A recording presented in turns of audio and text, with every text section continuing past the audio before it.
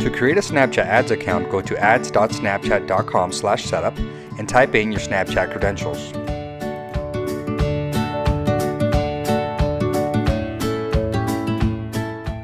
It will then ask you for the name of your business, your email, and your name. Then type in your phone number, select your country and the currency. It'll ask you to complete your profile and add a photo. Then click Create Public Profile.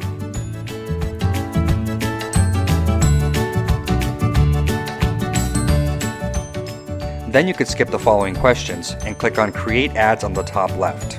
Then select Billing and Payments.